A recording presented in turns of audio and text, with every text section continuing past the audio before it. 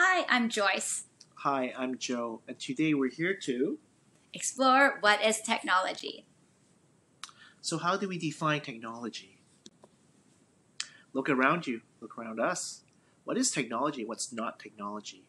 Now pause this video for 1 minute while you think about and do this activity. So, what kinds of technology do you have? What's technology? Technology is the way we use scientific knowledge for practical purposes. Technology is a machine or tool developed from the application of scientific knowledge. Technology is on a spectrum. It can be something simple like a shoe, or something more complex like a computer. Understanding technology. Technology surrounds us. We all use technology to move through each day. Right, and technology has really become an extension of the body. Technology helps make some tasks easier. It's also a tool that all humans as tool beings use technology every day. The instrumental nature of technology means that human bodies exist as tool beings that use a variety of equipment or technology to move through each day. From our mobile phones to our cars to our computers to our pens, each one of our tools works with a series of other tools. Question: how do the gadgets of our everyday lives relate to us and to who we are?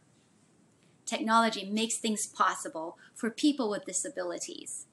Technological advancements and assistive technologies have radically transformed the way people with disabilities live and interact. Right, and these extensions of the body enable disabled people to interact in ways that they could not without them. Think about it. Think about smartphones and glasses and speech-generating devices, wheelchairs, canes, etc. Question: what does this relationship, the merging of technologies and users, mean to you and the work you do as an educator? Disability is not a deficit or something less. Through the use of AT, we attempt to level the playing field between people who are disabled and non-disabled in order to diminish these differences. Assistive technologies are tools that enable disabled people to have greater control over their lives, gain independent skills and confidence, have access to learning experiences with those who do not have disabilities, participate in and contribute more in their school, home, and work, and interact more with non-disabled people. Right, the legal definition of AT is any item, piece of equipment, product system, whether acquired commercially off the shelf, modified or customized, that's used to increase, maintain, or improve the functional capabilities of a child with a disability. The effective use of assistive technology depends on 1. The framework for developing values for inclusive education. 2. The professionals, such as the teachers and the support staff, what they believe, know, and do. And 3. The disabled students themselves. Right, the framework for developing values for inclusive education. The theory of inclusive education is based on the rights of every child to have access to the least restrictive education environment with available resources to support their full participation. Also focusing on the equity and rights to participation instead of the child's disability. What are your values? In this following section, take time to reflect on what your values are.